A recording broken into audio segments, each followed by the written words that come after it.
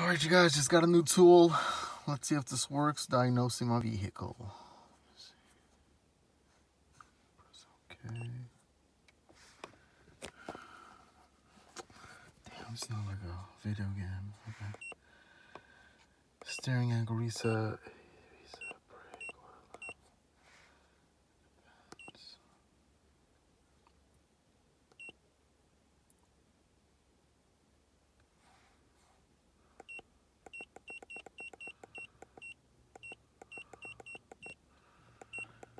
Oh, this sucks. Okay. Where's that S-Class? W221.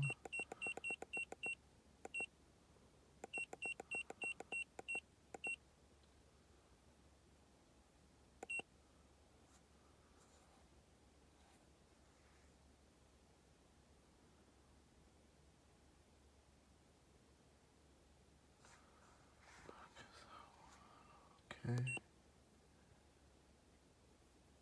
Sedan.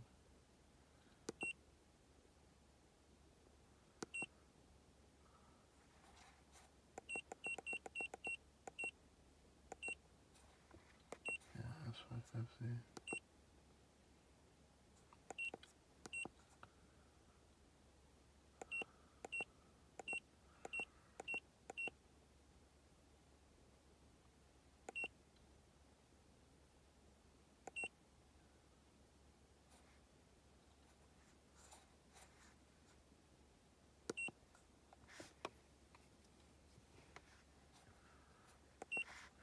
I already know I got a fault code, so let's see.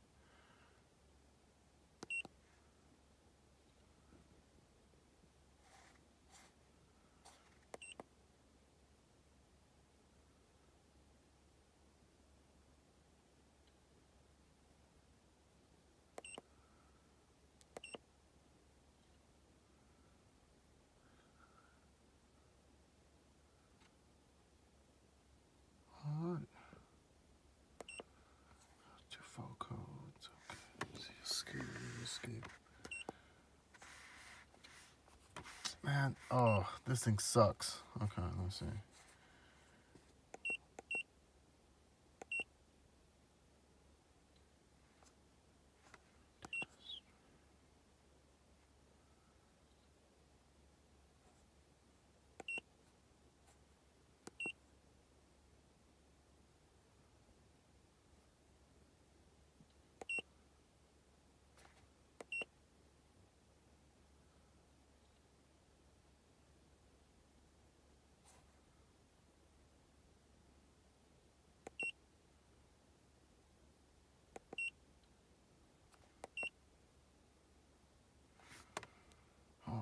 Hey guys, how you doing today?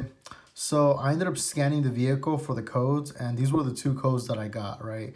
Also, I'm typing this up on Google Docs. I'm making sure I annotate everything before I work on my vehicle. I already ended up ordering the parts, and I'm going to be speaking about the parts in this video.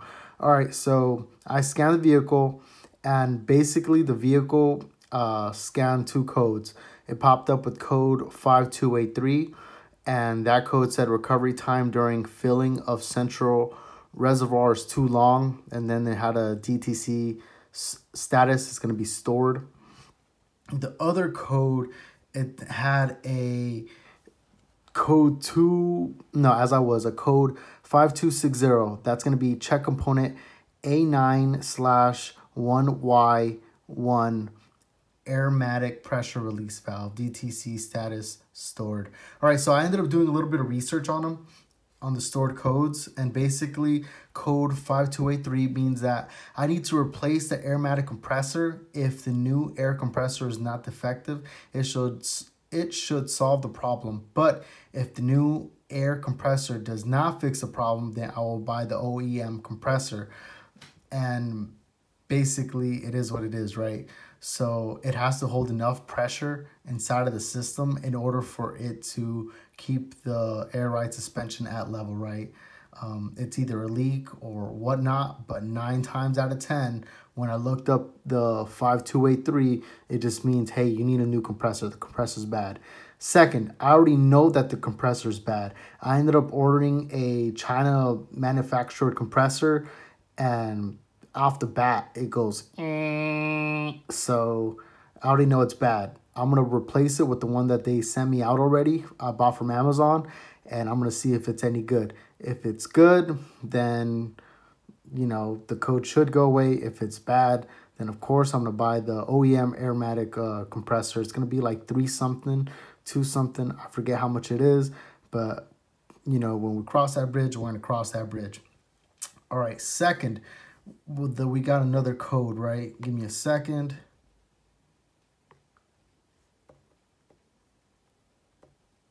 Okay, we got the code 5260. That means that there is one of 2 issues.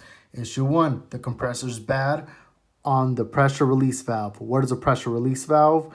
Let's go to it. So we're gonna have, what is it? Pressure relief valve, Bravo. So that's gonna be B. So that's gonna be right where the connector is. You see the mouse? Right where the connector is. All right, I'm gonna zoom out. All right, so that just, let me see, compressor is bad. All right, so it is what it is. That little piece is bad. All right, then we got a second issue. It's gonna be one of 2 things.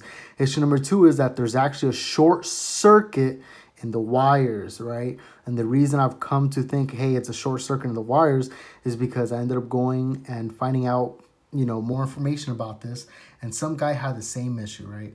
So he said, this is what the guy said exactly. I'm going to read it from the bottom. Based on looking up the part numbers, it looks like it was 2 wire connectors for the pressure release valve. I have no idea where the valve is connected or located, but it almost has to be near the compressor, right? Maybe this information would help someone else in the distant future if your suspension appears to be stuck in the up position. Find that release valve. And that's going to be from a member named Zvert, member of MercedesBenzWorld.com. And the thread, I already listed it below. But of course, when I post this video, I'm going to also list up this information and where I got this picture. Now, time to go to the picture. So he ended up giving up, right? And that's okay. Sometimes we don't know how to do the job, so we put out the information out there so other people don't have to go through the headache and have to spend $302.95 when the parts alone just cost $32.95, right? So it is what it is. Let's see what the technician wrote. The technician wrote, customer states suspension malfunction warning is on. Please check and advise. Verify customer complaint. So that means that they're like, all right, cool. Yeah, this is fucking up. So they connected the battery charger and the SDS and found the code 5260. That's going to be check component A9/1Y1 Airmatic pressure release valve. So they inspected the component and found that the wiring going to the valve was corroded. Repair wiring going to the valve. After repair, the code went to the store and tested okay. So I'm guessing that they ended up clearing the code and everything, right? So the things that they bought, right? This is gonna be the what do you call it? The part numbers, right? So they bought one of the receptacle housing. They bought 2 of cable harnesses and 2 of cable connectors. What the hell those things are, I don't know. I ended up ordering them, and whenever I get them, you know, I'll show it to you guys. I remember one of the connectors, I forget which one it is. They stopped making it. So it is what it is. I got the things that, you know, what do you call it? I got the part numbers that I could find. Okay, let me show you the part numbers that I could find. All right, let me go up. Wheel hub, that's for the wheel hub. I need to replace that. Don't worry about it. Cable connector. All right, that's the part I got. I got 2 of those, and I got a receptacle housing. So whichever one's not listed down below, or whichever one's not listed up here that's supposed to be listed down below, I couldn't get, right? So I was only able to get 2 of the things from the thing that the technician wrote. All right. So far so good. This is what I'm dealing with. There's no real issues. So thank God going into these forums, you know, you're able to find out things like where the pressure relief residue, whatever valve is at. It's going to be Bravo. It's going to be right there. All right. Let me see what else. So thank goodness to this member at bensworld.com, Conistinger. I don't know how to pronounce it. Thank you very much for the pictures. All right. Also, I ended up getting more information. It's going to be on the same thread.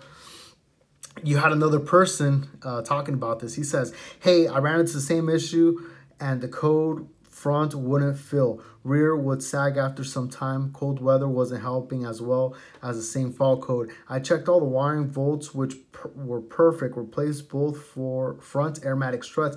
I replaced the compressor and the valve block. Still no luck. What I ended up doing to fix the issue is pretty stupid. I cut off the electrical plug that goes into the compressor or valve block. Cannot remember which one, but I remember I did have two wires and that it was D-shaped, I believe. I soldered them on directly to the compressor, cleared all the codes, and voila. It worked for me. There must have been just a bad connection or something. You should try it and let us know. I wish someone would have told me this before spending all the money on everything I didn't need. Just 10 minutes to cut the wire and solder it. LOL. Ha ha ha ha. Even if the plug and wires look perfect and give out the right volts, I still say give it a shot because that's what I had to do and deal with. It was a 2005 E500 and that's going to come from Lebanese Mercedes and he's going to be in the same thread Conistinger was. One more thing to add, you know, if you don't have the right equipment or you don't know what you're doing, it's okay that you're spending money on parts that you're like, oh my goodness, I think is this, I think is that. It's okay. Don't let anybody put you down saying, oh dude, you're just putting parts in blindly. Yeah, you know what, dude? Fuck you, dude. You know, I don't have the fucking money to go to a dealer, or I do have the money, but at the same time, I'm not trying to fucking spend a lot of money and, you know, the labor cost is astronomical. So don't let anybody tell you guys, oh, dude, you're spending money blindly. Nah, bro, I'm trying to fix my vehicle. And learning how to fix your vehicle is the most important part because once you learn how to do it, then nobody could tell you things like, oh, dude, you need to do this. No, the fuck I don't, man. I know what I'm doing. I'm going through the steps. I'm having the experience compared to a keyboard warrior that's just talking shit, right? So, hey, you guys, whenever I get the parts and everything, I'm going to show the video on how to do it, and I'm going to make sure I keep you guys posted. So, in the meantime, I just need to get this done. All right. Let me see. Anything new? Nothing new at all. So, yeah. All right, you guys. I wish you guys the best. And I'm going to be uploading this video soon. And I don't know what I'm going to title it, but it is what it is. All right, you guys. Have a good one. All right, one last thing, everybody. So I'm going to end up putting the link below on the scanner tool that I got for the Mercedes. You know, you see me struggle through it on the first part, and it is what it is. That's okay. But the point is, I was just talking about earlier about, oh, you know, spending money blindly. Hey, man, you need the right tools. So if you're going to get the right tools or you want to make sure that, hey, I'm not trying to get ripped off, make sure you buy this scan tool. It's helped me and it's helping me with this problem. I hope it fixes the issue. If it doesn't fix the issue, then it is what it is. But at least I'm trying to learn. I'm trying to give my information out there because it is very difficult to find out information like this, especially on YouTube when nobody posts things up. All right, you guys. All right, so I'm going to post up the link below on all the parts. Also, I'm going to post up Mercedes-Benz Star Parts. I'm not affiliated with them. I'm not associated with them, but that's where I buy all my parts from. Second, the Amazon link to the scan tool. I'm not affiliated with Amazon. I get no money from it, but it's what you need to buy, right? That's what I need to buy. A normal OBD scan tool is not going to help it, right? So that's the second thing. And yeah, all right, you guys, I wish you the best again. Have a good one.